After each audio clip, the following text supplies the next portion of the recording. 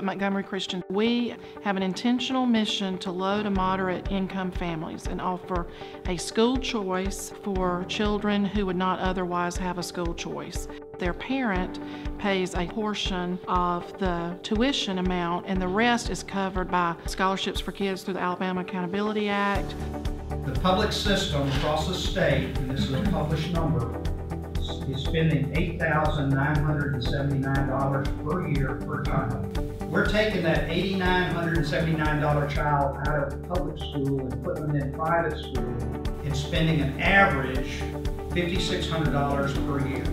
It's a great opportunity for a taxpayer for the state of Alabama to be able to know that the money they're paying into the state tax coffers is being used to benefit children in an education environment. The best thing we can give any child is a sound and solid education because they can use it for the rest of their life. The process is just really easy and well worth doing. Just get on the website, sign up, claim a credit, write your check within 30 days. It reduces your state tax liability. It's really helping the community because it's providing that value, and the kids have that opportunity. It's a grand slam for the taxpayer, it's a grand slam for the school, it's a grand slam for the state, and it's certainly a grand slam for these kids that we're changing their lives.